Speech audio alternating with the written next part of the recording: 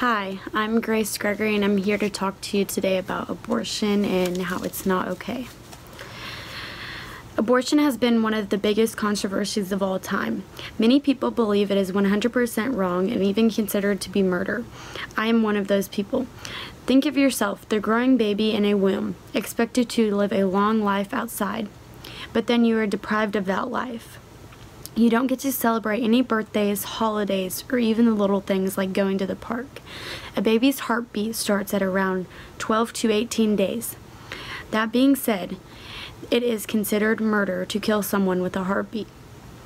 Why would anyone think taking someone's life is okay? I want to persuade you today that this is not okay and it should be illegal. In today's life, abortion can later tear down women and can sometimes result in family conflict. When one spouse does not want an abortion, but the other one does, it can be a cycle that never ends. Whether they are married, boyfriend, girlfriend, or don't know each other at all. This can be a humongous problem. That being said, responsible people have to make hard decisions sometimes. Timing may seem bad, and circumstances might be difficult, but this does not justify in killing an innocent person. Choosing to raise a child is responsibility. Choosing adoption for a child is responsibility. But choosing abortion and denying life to a child who already exists is irresponsibility. There are many other options besides abortion. Why wouldn't you just give it up for adoption and give it to someone who can't have a baby, someone who has tried for a baby and it's not possible for them? Why wouldn't you give this to a family who wants this baby in their life and needs someone in their life? Abortions avoid the responsibility.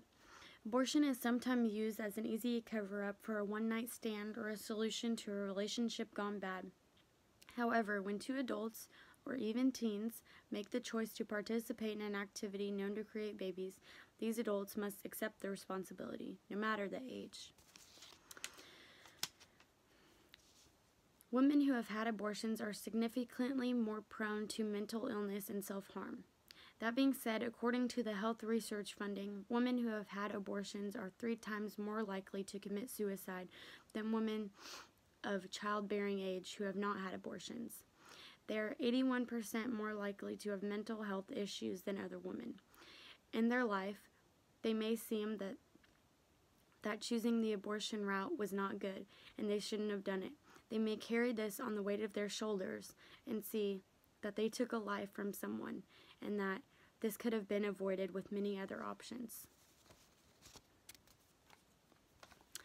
Teens who have had abortions are 10 times more likely to commit suicide than teens who have not had an abortion.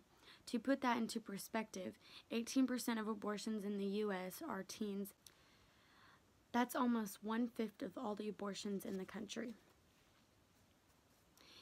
An easy way to make an impact on stopping these abortions is if we all helped the single mothers out. This should show other mothers that are carrying a baby and thinking about having an abortion that there is people out there who care about them and are willing to help. We could try to put ourselves in their shoes and try to come up with ideas to help the mothers better their lives and the choices they make. Start helping them with things or anything that you can come up with. Offer to babysit, bring groceries, rent out your pool, help with gas or car repairs, help take the children to school, or anything that you can think of. Also, not only helping the children, but helping the mom. Coach her on job searching, interviewing well, and getting promoted on where she works. Help her apply for any public aid she legitimately needs. Anything to show her that she's not a choice between her present children or her future children. Use your voice as a mother. Speak out in an era. If you were thinking about adoption but didn't take that route and decided to keep your baby or give it up for adoption, use your voice and tell everyone else why.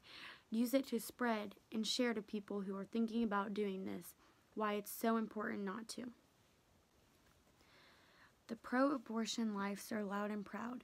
Use your voice to be as loud and proud about saving lives as you can. It's one life at a time. Why would anybody think that this is okay? It's truly not. You think that this is just a little thing inside of you. This little thing has a heartbeat, and you were once that little thing. I urge you, the person listening to this, to take on more challenges each day so we can all make this world a better place. Abortion is a very important topic, and it can save a lot of lives. Not very many people agree on it, whether it's a good thing or not. If you're one of the person who believes it's a horrible thing, like me, I hope you're willing to take some of this knowledge and the power of your voice and spread it. Not everyone has the ability to change the rules, but everyone has the ability to make an effort. You be the one that makes an effort and save these little lives.